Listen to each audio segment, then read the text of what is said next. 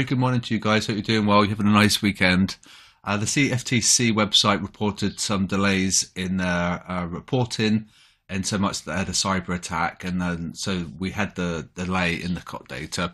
There is still a little bit of an issue with the website, in so much as that we've got some palm oil data discrepancy and some US real estate index discrepancy, but we're not too worried about those two.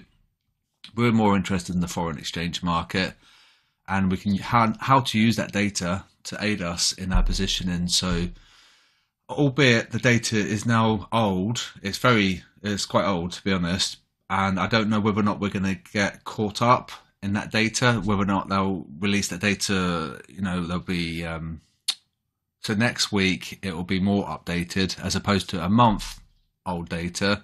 Next week they might have caught up. I'm not sure how they're going to do it, or we're just going to have a month delay, which I don't think that's going to be the case, because we were on a weekly basis. We can't go from a weekly basis to a monthly basis, so I assume there'll be a catch up on that data. So next week it won't be a month prior, it'll probably be 3 weeks old data. Then the following week will be 2 weeks old data, and then the month's time will be back to the weekly data.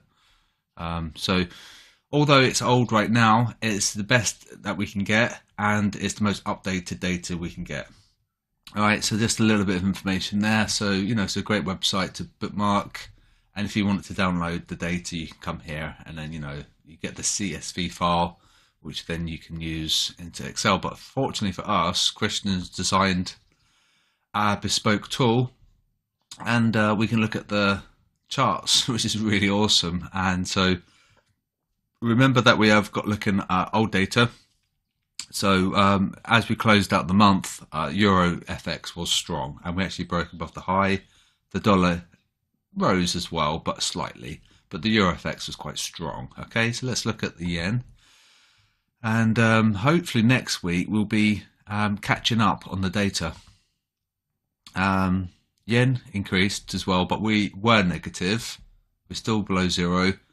So yeah, we'll have to wait and see. There's potentially UJ sell set up coming up if we get across.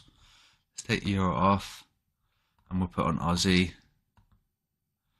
Aussie's well, we were in ascendancy, but we are negative. So we went from minus 33,000 to minus 30,000. So it's an increase there of 3,000 contracts. Still below zero though. And so let's look at the pound. The pound had some good data recently. Some good PMI data and good retail sales as well. The pound's in ascendancy, and it overtook the yen. So look for pound yen longs, but they're both very close. So ideally you want a nice crossover. Look, it's almost like it's correlating in a way, isn't it? So you've got to be careful pound yen. Ideally you'd have a yen come down strongly and the pound come up strongly, but they're not really getting a very strong crossover. Take pound off, look at CAD. Okay, so CAD yen, that's a decent one for a short. The CAD is weakened against the yen there, but we went from sideways minus 30 to minus 30. Right, so 600 contracts difference, 500, 600 difference. So slight increase, but very, very subtle. Take CAD off. Look at gold. Gold. So we have to wait and see, won't we? When the data is released on Friday, we'll have to see this. This should have probably ticked down. We had a big surge, and normally things zigzag. Right, we don't have like lines, straight lines. Very unusual. So I think this will be a zigzag down on Friday.